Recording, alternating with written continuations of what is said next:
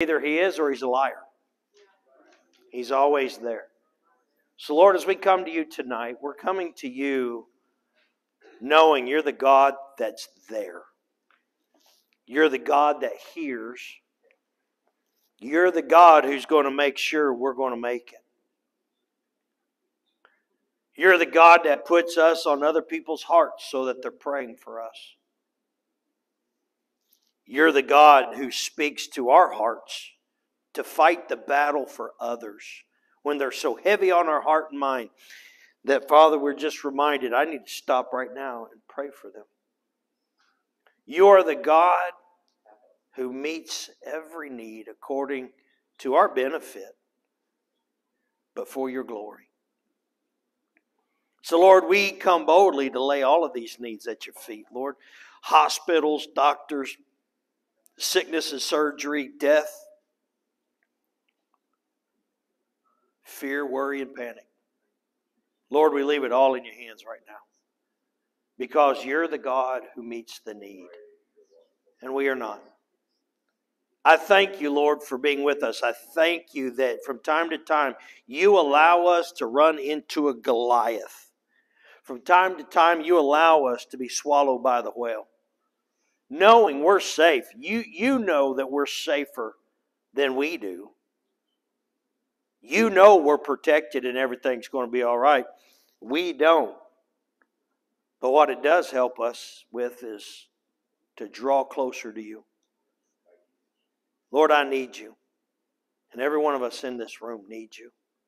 Thank You, Lord God, because You protect us from the attacks of the evil one. You are the one who sustains us and holds us. I lift up my eyes to the hills. Is that where my help comes from? No, my help comes from the Lord, the maker of not just the hill, the maker of heaven and earth.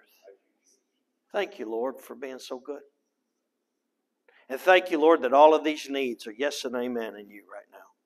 Be with our youth, our children, be with all the stuff, all the different things that are going on the campus tonight. And Father, may You be high and lifted up and glorified in it. And Father, let us leave here today glad we one more time went to church on a Wednesday night. And Lord, we give You thanks in Jesus' name. Somebody said amen. Amen. Amen. Turn with me to the book of Numbers. I'm going to take you somewhere really weird, because Pastor Mike is your pastor. Hallelujah. I'm going to show you something that blew my mind, and maybe it'll blow yours. Let me look and see if we got anything major coming up. This coming Sunday is Father's Day. Father's Day, and we're going to have a special gift for the dads. Come on out. We'll have a little something for you. And but we're going to be celebrating Dad this coming Sunday. And there is no quilting Thursday. No quilting tomorrow. But we do have game night. We have game night. She said she wasn't. Correction. We are having quilting. There you go. So thank you, Mary Jo. Good to have Mary Jo with us. All right. So we are having quilting Thursday. We are having game night Friday. And some of y'all need to come out and experience that. That's a hoot, man. And have a good time. A lot of good food. We are having our summertime change. We're doing it for the summer as an experiment because we just want to try something out. Okay, so Sunday school at 9:30, service at 10:30. We get out and beat the Baptist to the chicken. Praise God. And but we're going to try it and just see what happens. Sunday school teachers, I know I got confronted with this. Hey, Sunday school teachers, we're changing Sunday school times. I forgot to mention that to all of our Sunday school teachers. So, yeah, that might be important, you know. But we are, and again, it's an experiment because it's an experiment with a purpose, and for later down the road. But we're going to see how it works. If we like it, great. If we don't like it, that's fine. No griping. Starts the 30th. Starts the 30th. No griping, no grouchiness. Weather through it. Come on, if you could survive 4 years of a certain president.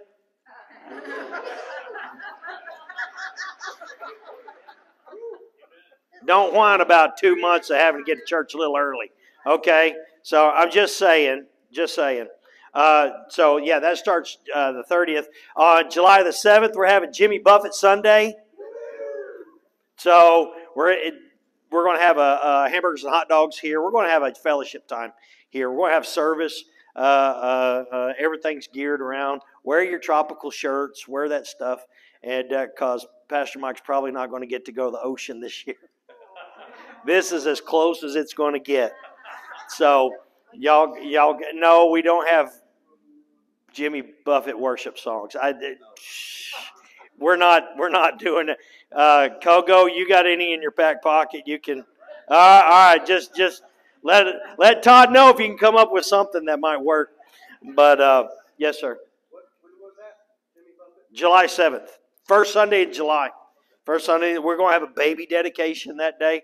So I told the parents, I said, you got to put them in Hawaiian stuff or shark, okay, or shark. So that's doable. I had somebody's. I'm not going to mention any names, but somebody was saying Jimmy Buffett's Sunday. Is that like margarita machine or something at the church? Praying for you. We might have pineapple slushies, but they will be spirit free. Hallelujah. So we do again need help with our kids. We're going to have a list on Sunday. Some needs we have to help out with our kids' ministries, because we got a lot of kids coming, and that's a good problem, but it still creates some problems. And so we just need people to help us out with helping out with the kids. So we'll have more information on that Sunday. Last thing is we have a rodeo committee. We're needing to do a church rodeo committee for some rodeo things we got going on with play days coming up. And I can't do it by myself. I need a team to help me. And this will be focusing on the 2025 year. It'll probably start like in spring and go through the summer, something like that. But there's also ranch rodeo things, which would be stuff that adults can do. And so I'm actually meeting with some cowboy churches this coming Sunday to help plan some of that stuff and see what we might be able to be a part of. But I need a rodeo committee. And we will be using as of right now, we'll be using our arena because we don't have one. Our arena will be the Killeen Arena. I've already talked with Mike Adamson about that, and we're working out the details on it. If you'd be interested in that and helping some kids get into rodeo, because we're a cowboy church. Did you know you're in a cowboy church? I didn't. Okay, yeah, I just kind of got that glazed look. I don't know where I'm at. So if you're interested in that, let me know and shoot me a text. I've already gotten a couple that said, yeah, I would like to be a part of that. So I think it's exciting and to be a part of reaching people however we can. So Numbers chapter 22. We do have, let me say this, we will, starting in July, we have one small group that'll be meeting. I'll be here in the sanctuary. We do have one small group that will be meeting that is July, isn't it? Yeah, just stay with me here, help me. Brother Todd Chafin will be doing a study on 1st, 2nd, and 3rd John, and it's a Tony Evans study, and love that guy, incredible. And so that'll be one going on Wednesday nights, July and August. I'm looking at what we'll be doing here at the sanctuary. But one I was going to teach the last quarter, and I didn't get around to getting it done. Actually, I was going to teach it when I went to Africa. Was something that's a little pertinent for us where we live today and the times we live in. And kind of like we looked at the 7 churches of Revelation and how a lot of that speaks to the time frame we're in right now. Looking at doing a deep dive on the 4 horsemen of the apocalypse. And you say, "Why that doesn't sound very good." Listen, I'm telling you, it's pretty intense. This is a deep dive. And so it's like, hey, you all know the announcements? Good. We're getting right into it because you're going to drink out of a fire hose. There's a lot of information on it, but a lot of it deals with, again, remember, that stuff was the prelude to Jesus Christ coming back. And you're going to find out that the rise of the Antichrist isn't just going to happen. It's being prepared right now. And so there's stuff you're going to find out. The 4 horsemen of the apocalypse, that stuff, it's already happening now. And so it's not a matter of the devil's going to get ready. No, he's already ready. How do you know we should be already ready?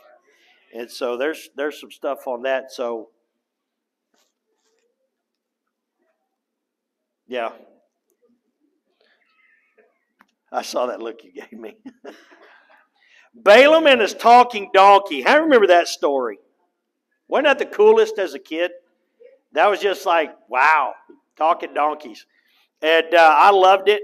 But the fuller story is even more overwhelming when you look at Balaam. I'm not going to talk about his talking donkey. That's a whole nother one. But I want to look at Balaam's story.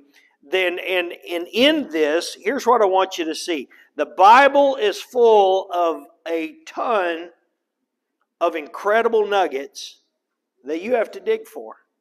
You have to look for. You have to research it. Otherwise, the Bible goes in this eye and out that one. It just kind of sails right over your head. And we just think, especially Book of Numbers. I can't stand the Book of Numbers. It's a census. It's a Census Bureau report. And there's a few stories that's in there. But man, you start off the beginning of the year. Genesis, woo! That was pretty good.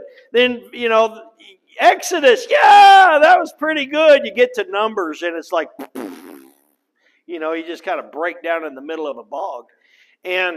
But there's, even in the midst of that stuff, that seems like, man, that's not very meaningful at all. You miss the significance of God's Word if we're not paying attention. And I want to show you something that I found years ago that is pretty mind-blowing.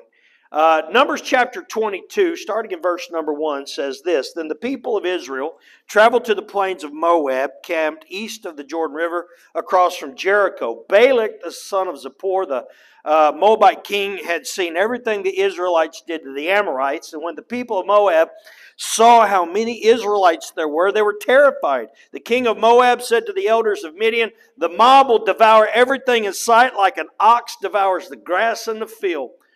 I was actually going to read this out of my Pirate Bible just to give you a taste of that. It was so funny, but I just didn't have time. So y'all need to get one of those. Incredible. So Balak, king of Moab, sent messengers to call Balaam, son of Beor, who was living in the native land of Pethor near the Euphrates River. His message said this: Look, a vast horde of people have arrived from Egypt. They cover the face of the earth and they are threatening me. Please come and curse these people for me because they're too powerful for me. Then perhaps I will be able to conquer them and drive them from the land. I know that the blessings fall on any that you bless, and the curses fall on people that you curse. Balak's messengers, who were elders of Moab and Midian, set out with the money to pay Balaam to place a curse upon Israel. They went to Balaam and delivered Balak's message to him. Stay here overnight, Balaam said. In the morning I will tell you whatever the Lord directs me to say. So the officials from Moab stayed there with Balaam. That night God came to Balaam and asked him, "Who are these men visiting you?" And Balaam said to God, "Balak the son of Zippor, king of Moab, has sent me this message. Look, a vast horde of people have arrived from Egypt. They cover the face of the earth. Come and curse these people for me. Then perhaps I'll be able to stand up to them and drive them from the land." But God told Balaam, "Do not go with them. Do not go with them. You are not to curse these people, for they are what? They're what? They're blessed." And it's interesting how many people think of Balaam as a godly prophet. He is not. Number one, a godly prophet is not a prophet for hire. Okay? Secondly, a godly prophet is not running around cursing people. Third, everybody knows this is Israel. Everybody knows this is Israel. It's 1 million people left Egypt. Everybody knows this is Israel. And he felt comfortable to call Balaam to curse Israel. And what does Balaam say? Let me see. Balaam was not a godly man. I want you to get that. Okay? And you'll find out later if you read the story, he's not a godly man because when this doesn't work, he gives Balak another way to trap the Israelites. Now we're going to skip to verse 20 and it says this. Because he came to God again. That night God came to Balaam and told him, since these men have come for you, get up and go with them, but only do what I tell you to do. So the next morning Balaam got up, saddled his donkey, and started off with the Moabite officials. Balak, the king of Moab, is so afraid of Israel that he sends for this pagan prophet to come curse Israel. It's a 400-mile trip. The kingdom of Moab is right around what we know of as Jordan on the east side of the Dead Sea. And that's where Moab is. And of course, you can see Mesopotamia up in that green region. That's up in there is where Balaam is. And it's about a 400-mile trip one way. It's a 1-month journey. And reading this story, this happens at least twice. He sends them away, then they turn around and come back to him. And so there's a lot of time invested in this trip. Now, as you read the next chapter in 23, you see that Balak, when Balaam shows up, Balak takes Balaam up on one hillside and says, curse him. And he goes up on that one hillside, and those of you that know the story, he looks out there, sees Israel, and instead of cursing them, God gives him a word to say. Can God speak through an ungodly prophet? He can speak through a donkey. Yes, he can speak through an ungodly prophet. God forbid that God today would need to use the ungodly to speak His word because the godly could not stand up and do it for Him. Somebody hearing me? So he takes him up, blesses Israel. That's not what I paid you to do. Takes him another place, curse him. He blesses Israel. That's not what I paid you to do. 3 times he took him to 3 different hillsides. He stands up there and says, look, I can only tell what God tells me to say. And he blesses Israel instead of curses them. And the question is why? Why? Why could he not curse Israel? Remember what God said, only say the things that I tell you to say. What was it that was preventing Balaam from cursing Israel? To answer that, we need a little more information regarding the Israelites as they were traveling through the land at the time. They left Egypt. They're roaming around in the wilderness, waiting for the right time to get into the promised land. Now, Numbers chapter 1, they take a census of all the fighting men that are in Israel's encampment there. Chapter 2 describes the tribal encampment order, meaning, okay, all the tribe of Dan, you camp here. It literally lays out, you got your tabernacle, and this is where these tribes are going to park your RVs here. These tribes are going to park your RVs here, you know. And so because how do you know, with God there's order. That's why some people say God's a woman, because a man can't do that. That's terrible. Terrible. So he lays it all out, and at the center of the camp, at the very center, is the tabernacle. And the front of the tabernacle always faces east. It always had to. Wherever they were prowling around, you make sure the front of that thing points east. Okay. And so you have Moses and Aaron the priests that are always stationed at the front. They make their bed at the front of the tabernacle. You read in chapter 2 of Numbers, and it talks about the Kohathites, the Gershonites, the Merarites, all these ites that are, they're not necessarily part of the priesthood, but they're part of the priesthood. They're allowed to stay inside this encampment. And so that's where they are. Now the remaining tribes were assigned together in groups.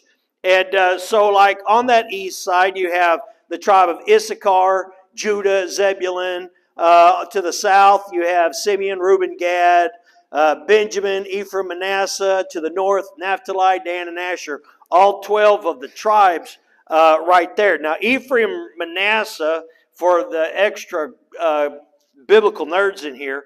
Levi and Joseph are not named because Ephraim and Manasseh takes their place. Levi is the priest, so they do not actually get a part of the 12. Why? Because God is their part.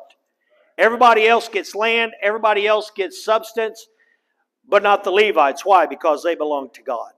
If you want to take a good look at the role of the pastor and the minister, go back and reread that, and you find out how much that the idea of a full-time minister was God's idea. It really was. Because when a pastor has to go work, he doesn't have the time to take care of you spiritually. There's a deep, pastors, we get it. And it's just like, oh, I'm special, I'm needed, you know. Everybody else says, go get a job. So you look at these different areas where they had to camp. And each tribe had a tribal standard, which was in accordance to the constellations of the Mazzaroth. That is the Hebrew zodiac. You have like Naphtali was Capricornus, Dan was the eagle, Asher was Sagittarius. You had all these different ones, but they rallied around one major one. So look to the west up at the top, and you've got Benjamin, Ephraim, and Manasseh. Ephraim was the one standard that the other two came underneath. So they were under the banner of Ephraim. To the south, Simeon, Reuben, Gad. And so Simeon and Gad rallied under Reuben. Reuben was like the head of that side. Okay? So you had all these, but they all rallied around one banner. The other two were what you consider minor banners. Now these camps could only be as wide as the priestly camp. Okay, so however wide that square is right there, that's how wide that they had to stay in. And they had to stay in their encampment in that area because it was to the north, to the south, to the east, to the west. Not to the northeast. Not to the southwest. You had to stay in your lane. Why? Because if you look at God, God was a God of order. God liked things pure. He liked things separate. He liked things not to be all merged and we don't know who you from, where you at. No, you stayed with your tribe. Go back and re-look at some of the things that the tribes had to do. If you belong to a tribe, you're a woman, you belong to a certain tribe, you had to marry a man from that tribe. That's just how it was done. Romeo and Juliet, man, you're out of your tribe. You need to stay in your tribe. And so God kept things in orderly fashions, and so this is part of it. And so they camped in this fashion, however wide that the priest made that encampment around the tabernacle. That's the perimeter that they stayed with. Now, when you add up the census figures for the fighting men that were here, this is kind of interesting. So like the camp of Reuben, when you add those three together, you had 151,400 men. The camp of Ephraim, those three together, you had 108,000. Now the camp of Judah. Camp of Judah was interesting because Judah by far had the most out of any of the tribes. They had the largest tribe in their encampment, but guess what? They also had the smallest tribe in their encampment. Has anybody in here ever studied Issachar in the Bible? There's a place right as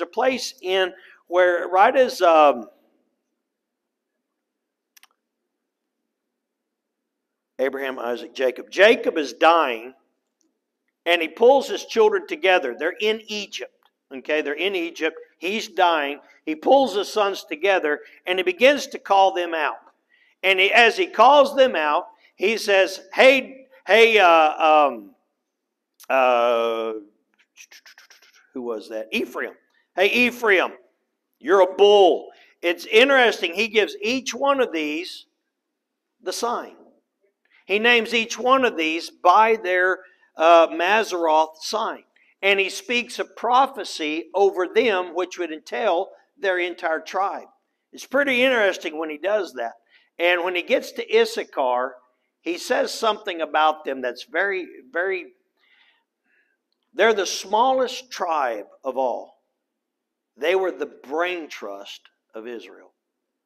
Because it says they alone knew the times and the seasons and the way Israel should move and lead. It's interesting that the smallest was not the most insignificant. Sounds like a sermon got preached here Sunday. The smallest is not the most insignificant. As a matter of fact, the smallest was probably one of the most powerful, because that was the brain trust of them all. So you look at this, and out of the 4 different parameters, there's the census of all the fighting men. Now, 100, 200, 300, 400, that's over 500,000 right there. Now, you times it by 3 or 4, because I even know these guys had wives and kids. A lot of them have wives and kids. So it's easy. You have at least 1 million people tracking around the wilderness. Can you imagine being Moses, leading 1 million people through the wilderness? Mr. Mayor, what's your population of your community? 1,600. And that's probably about 1,400 too many. 1,600 people. I was a city councilman for a town of 290. Pain in the rear. Can we say that in Cowboy Church? Yes, we can. Can you imagine being the governor, being the mayor of over 1 million people? Man. Yet God made Moses do that. So he had this ton of people moving around and powerful. Now, let me do this here. So when you take the numbers that you see, and then you place them at their compass points where they need to be, according to the specific standards, like these 4 right here, you put them according to those. This is what Balaam saw when he looked down from the mountaintop. Go to that next one, brother.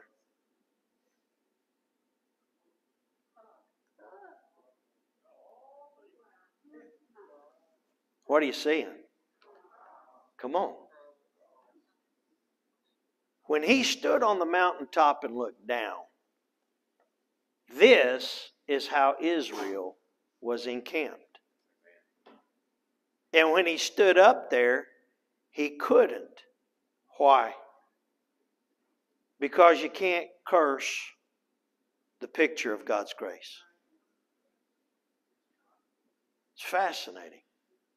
And what's even more fascinating is when you look at this, Reuben is the man, Ephraim is the ox, Dan is the eagle, Judah is the lion. Look at those 4 faces right there. Man, ox, eagle, lion. What being in the Bible has 4 faces of the man, the ox, the eagle, and the lion? The cherubim. The cherubim angels. And the cherubim angels in heaven surround what? The throne of God. And they attend to the Lord day and night and cry out, "Holy, holy, holy is the Lord God Almighty." Isn't it interesting that the 4 faces of the cherubim are surrounding something? What are they surrounding? The tabernacle, which was God's throne on earth. You can't curse that because it's the presence of God. It's the very picture of who God is and what He's doing among mankind. And I looked at that when I studied this. Dr. Chuck Missler really blew my mind showing me this. And I realized there's power in the cross. You know, when I grew up watching the movies, vampires stay back, you know, and you point the cross at them and, you know, the cross drives out the unholy things. The cross is powerful. Why? Because it's the picture of God's love for you. It's the picture of Jesus' love for you. Mark chapter 8. Mark chapter 8, verses 34 and 35. Jesus called the crowd to join His disciples. He said, if any one of you wants to be my follower, you've got to give up your own way and what? Take up your cross. You've got to take up your cross and follow me. If you hang on to your life, you'll lose it. But if you give up your life for my sake and for the sake of the good news, you will save it. And I look at that and Pastor Ben, when he pastored, this is something we preach and we say, yeah, the cross is your sacrifice. You've got to lay down your life and you've got to take up your cross. And that literally is a picture of sacrifice, because you're not carrying yourself around, now you're carrying Him around. It's not about what I want, it's about what He wants. But it's more than a picture of sacrifice. What if it was a picture of protection? Because thousands of years before Jesus was ever born, the cross was already at work. Consider that. Thousands of years before crucifixion was ever invented. Are you hearing me? Before a cross was ever invented to crucify somebody on, God was already using it. I don't know about you, but that blows my mind. But you know what blows my mind even more? How much of this we don't know. How many of you have never heard that before? You've never seen that? Okay. Do you know it's been in here the whole time? It's been in here the whole time. I didn't know it until it was shown to me. And it's one of those things that just, man, I'll never forget. It stirred something in me. In the middle of one of the most boring books of the Bible was this powerful picture of God at work. Suddenly, the Bible's not so boring. What's boring? Mike Sullivan's boring. Thank you for that, amen. Thank you for that. No soup for you. We make church boring. Crying out loud. We make God boring. And God's anything but boring. Oh man, He pulls a rabbit out of a hat like that. And I want to call God boring? No, He's not boring. Maybe I just think too little of Him. Maybe I'm not thinking enough of Him. Maybe I spend too much time thinking about this versus that. It's kind of like being married. The longer you're married, the more you take each other for granted. The longer you're married, the less special your partner can be to you if you're not careful. Am I right? And you forget that person was so wonderful and incredible. I couldn't imagine not spending another day with them. And now, 40 years later, I don't know how I can spend one more hour with them.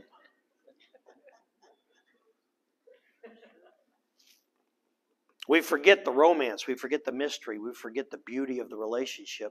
And it happens between us and God. It happens between us and God's Word. And listen, before I can preach this sermon to you, I got to preach it to myself. Because I get caught up in the stuff. I get caught up in the stuff. The stuff of life. The stuff of ministry. The stuff of being a husband. The stuff of being a dad. I get caught up in the stuff and I forget just how special God is. And that this God travels with me in my truck wherever I go. And He's the quiet passenger in my vehicle. He's the quiet friend in the recliner beside me who's waiting for me to stop and say, hey, can we talk? Hey, can you give me wisdom? Hey, Lord, what's going on? I can't tell you the times when I have come back around and say, hey, God, I need your presence. Tell me something. And then the Lord begins just speaking. And the mind begins growing. The heart begins enlarging. And I'm like, man, why have I not been spending all this time with Him? Does anybody understand it? Is this relating with anyone? I want you to go have a good vacation at some point this summer. Even if it's to Stillhouse. Go down there and look at the water. Hallelujah. They're not baling hay anymore at the lake.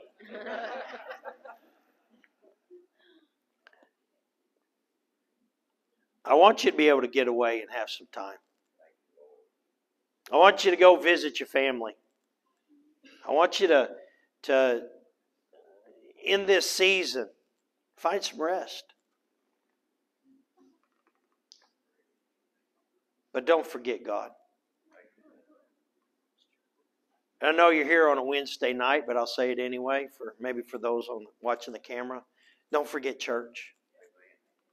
Because we're better together. We're better together. I really believe that. Take that time to be with God.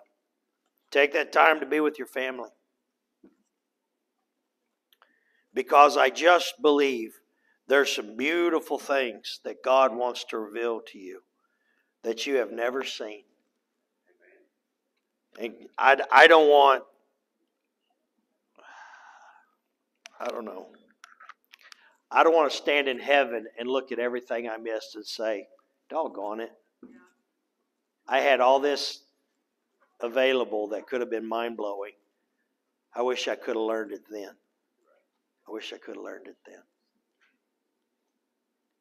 God, I thank you. I thank you for your patience. I thank you for your patience because, Lord, we get busy. I am a firm believer that the devil can't make us bad. He'll make us busy. If we're not going to reject God, then we'll at least be too busy to be with God, even as we do God's things. And Father, I pray that we are a busy church. We do a lot of stuff. But Lord, I pray, help us here at Maxdale never to compromise in our time with you and in your word. Lord, I pray for me. I pray for me first. Help me to be in your presence and be in your word. Help us as a church body to be in your presence and be in your word. Every time we come together, Lord God, help us to be in your presence and be in your word. And Father, I pray that you would help us to remember, if God is for me, who can be against me? And as the cross is applied to my life, ain't no devil in hell can curse me. I am blessed and not cursed. No weapon formed against me shall prosper. It doesn't mean it won't form. Doesn't even mean it might not hurt. But it will not have victory over me. And Father, I thank you for that promise that somebody needs to hear tonight. Watch over us and keep us, Lord, because the safest place we could be is in the palm of your hand, even if we're in the belly of the whale or standing before a giant or in a pit of hungry lions.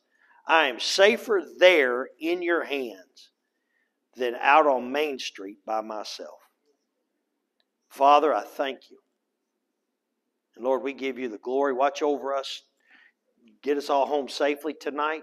Help us to represent, Lord, be ambassadors of you wherever we go this week. And Lord, use us to shine light and to see hearts impacted for eternity. And then get us ready to come back together as a church family on Sunday. And Lord, we give you thanks in Jesus' name. Somebody said amen.